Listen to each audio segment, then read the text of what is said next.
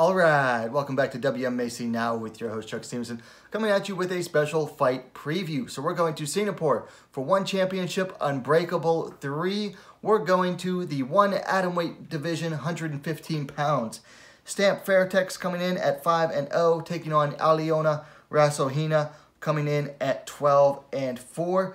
On paper, at least, this looks like Stamp Fairtex's toughest test to date. You know, she is a very favorite of the promotion. Before we break down the fighters individually, let's go ahead and take a look at the stats here.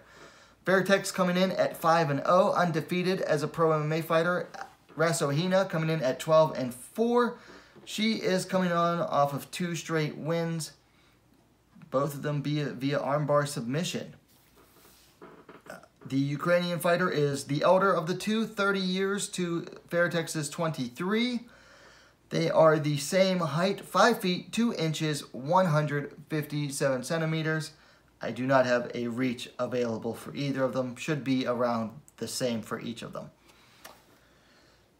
So that is the stats for this fight. Let's break them down individually. Let's start with the promotional newcomer that you're probably not as familiar with. Let's talk about Alyona Rassohyna. So Rassohyna has a very active guard game from the bottom. She is constantly attacking, constantly looking to sweep, or constantly looking for submissions, always moving from submission to submission. If one's not working, then she's hunting for another. So she has a very active guard game that I feel could work in her favor here, as Stamp has not faced anyone with a guard game quite like hers. She also is very fast to capitalize on opponents' mistakes. I've seen opponents try to get up from inside her guard, and she just like immediately latches on to the leg if it's left there. And I've seen her capitalize on other mistakes as well. So in addition to just attacking constantly, if you make a mistake, she's going to attack that as well and try to capitalize on that. And then finally, she has 3 times the MMA experience that Stamp has. I mean, 5 fights to 16. That's slightly more than, just over 3 times the pro MMA experience. So, and she's also been in there with higher level opponents than Stamp has as well. She's been in there with Sahi Ham, best atomweight in the world, and she's also been in there with a former Invicta champ in Katya Kankanpa. So she has definitely been in there with some high level opponents. Now, one downside to Rassohyna that I've seen in every fight is in that her striking still needs work. That's going to be a major hindrance against a world-class Muay Thai fighter like Stamp. I hope she's been working on it since her last fight.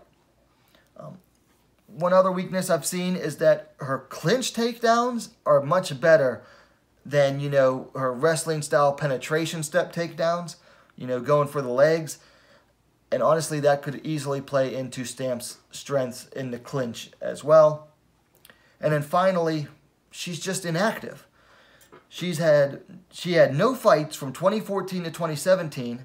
She fought once in 2018, once in 2019, and didn't fight at all in 2020. So while she is the far more experienced fighter and has been in there with some far better opponents than Stamp has, she just has not been very active as a fighter. So that is it for Alyona Rassohyna. Let's talk about the promotional favorite here. Let's talk about Stamp Fairtex. Stamp obviously is a world-class Muay Thai fighter. She is the former ONE Championship boxing champion and the former ONE Muay Thai champion. World-class Muay Thai. She has been fighting since she was a little kid. So when it comes to stand-up striking, she is practically second to none in her weight class. She also has a very good control of distance. Likes to use her low kicks a lot to maintain distance, and is not afraid to reach out with her jab as well to keep in her preferred outside, you know, kickboxing range. So in addition to having that Muay Thai, she uses it very well to keep the fight at her preferred range. And also, from what we've seen so far, she has shown good takedown defense. Now, I haven't seen anyone really try to take her down from the clinch yet, but she does very good against wrestling-style takedowns, people that are going to shoot in on her legs. She has a good sprawl from what I've seen so far. Now, probably Stamp's biggest weakness that I've seen, and I think everyone would agree, is that she is largely untested on the ground.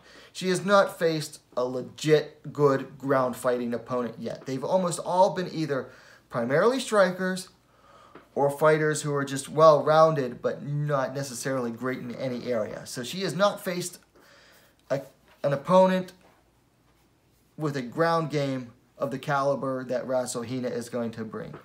And also, and this is going to end up working, you know, against Stamp eventually, is that ONE Championship has been giving her soft touch after soft touch after soft touch.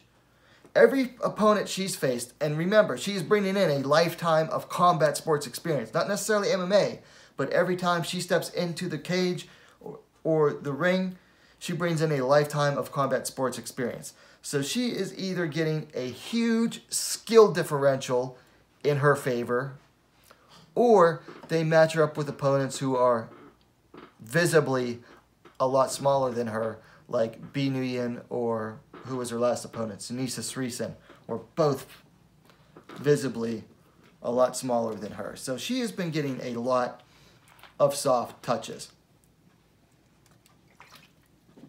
So that is Stamp Fairtex. So what about the keys to victory? So let's stay with Stamp for a moment. For Stamp, she's going to want to stay on the outside.